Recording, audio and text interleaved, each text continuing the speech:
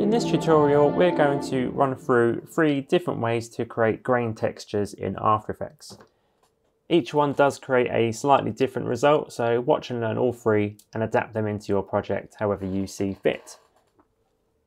We're going to start with the first technique, which is the one you're seeing on the circle on the left.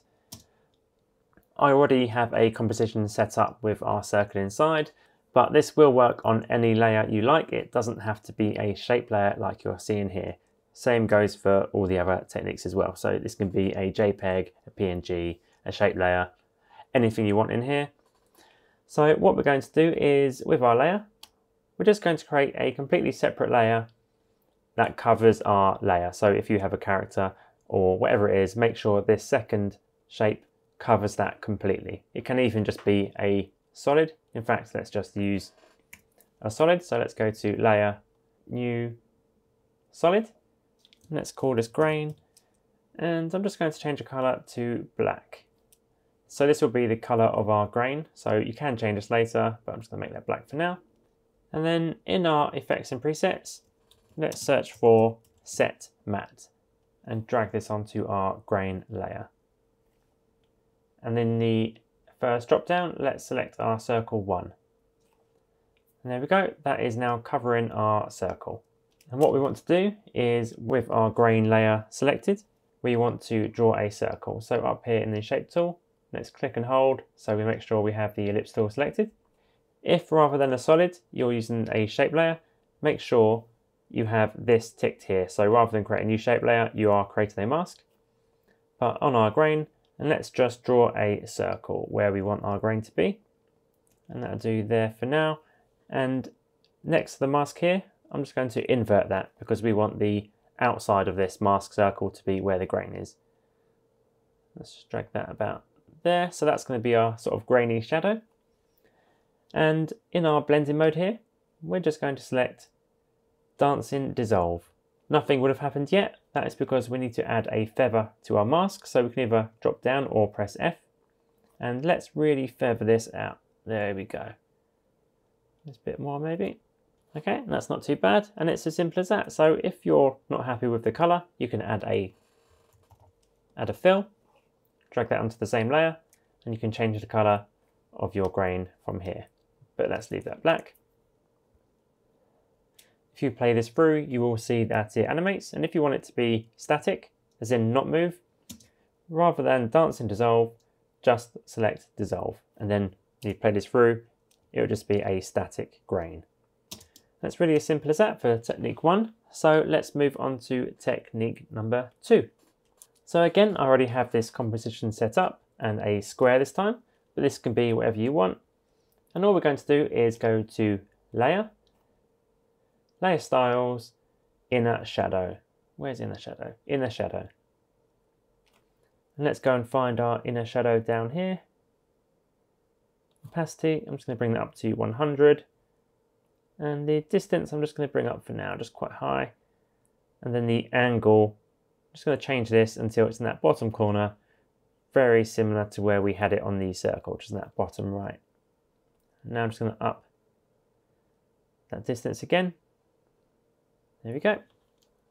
And all we're going to do here is, on this drop down in blend mode, go to dissolve. So not the blending mode for the layer, we want the blending mode under the inner shadow. Want this to be dissolve. And again, you'll see a bit of grain here, not too much, and that is because we need to add more feather, or in this case, it's called size, sort of softness. So let's bring this right up. And there we go, that's about right. And if you play this through, you will notice that it is completely static. There's no option to have this animating, which is a downside, so it will be completely static. But the upside of this technique, as you will see with the square, is that it follows the shape of your layer. So if you have an intricate character or an intricate shape in any way, this shadow will follow the curvature and the lines of that shape. You don't have to draw it by hand like we did in technique 1 with the mask, which you can manipulate slightly if you wanted to. If you wanted to change the shape of where that grain was, you can.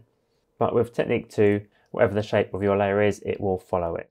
So it has its upsides and downsides, this one. If you only want a static look and you don't want to have to worry about drawing the lines by hand, this is a good technique.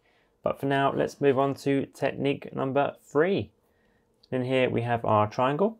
And with this technique, we're going to do something very similar as we did with the first one. And that is create a solid, or just a shape that covers our complete shape or layer. Call it grain again. Gonna leave that as black. Click OK.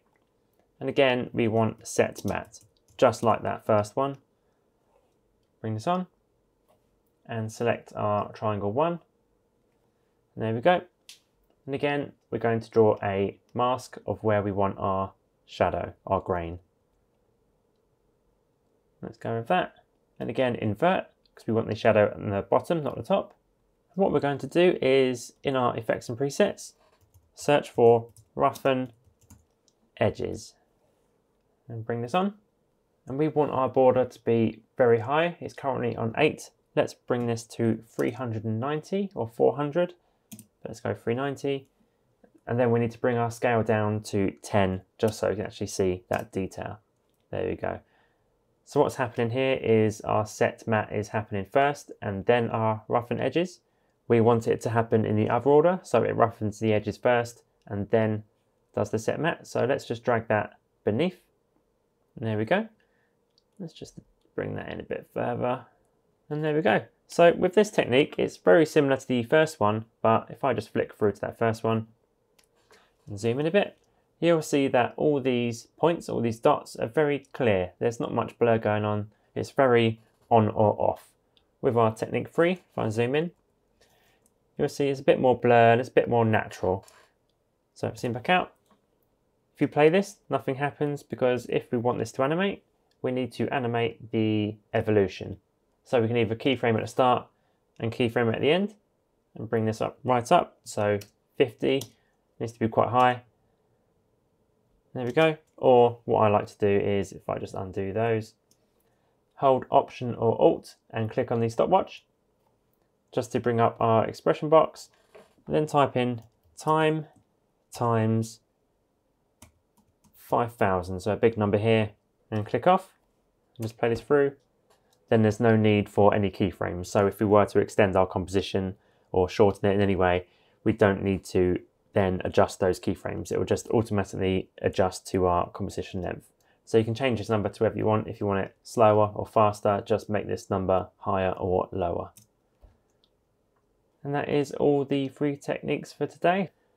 Please don't forget to like and subscribe. Thanks for watching, and I'll see you in the next tutorial.